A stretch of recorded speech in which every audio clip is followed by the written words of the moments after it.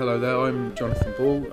I'm a metal and glass artist based in County Leitrim, and I've been running a artist blacksmithing business for the past 8-9 years in the country, and in the past couple of years I've been introducing blown glass and cast glass into my work. Over the past 8 to 9 years I've been working on product for shops and retail and private commissions for both private and corporate clients. I studied initially as a furniture designer in my early 20s at Coatwood in Oxfordshire, and while I was there I got introduced into forging metal, and from that introduction on I was hooked. I went and worked for varying different smiths, some in America and some in the UK, to improve my skills and my understanding of the techniques involved. The concept for the Harnessing Creativity project was to look at locally sourcing materials. I settled on the idea of looking at how to use green ash.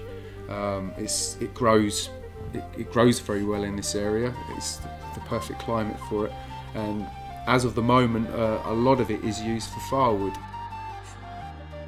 From studying furniture design back in my 20s, I'd been involved in incorporating some steam bent components in some of my earlier work.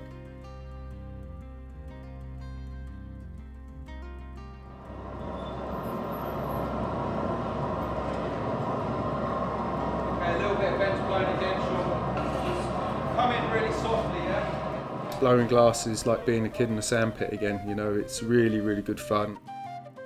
It takes a long time to get control of the material, to master the fundamentals of working with it, but it's an amazing material when it's hot glass, so I'm fascinated with the possibilities of that.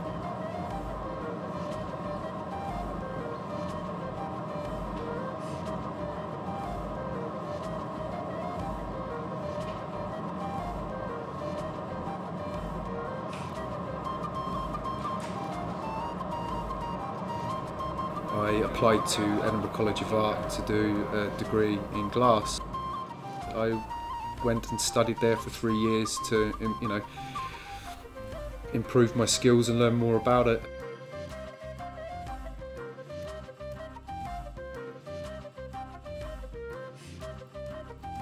And hopefully it's going to go from strength to strength.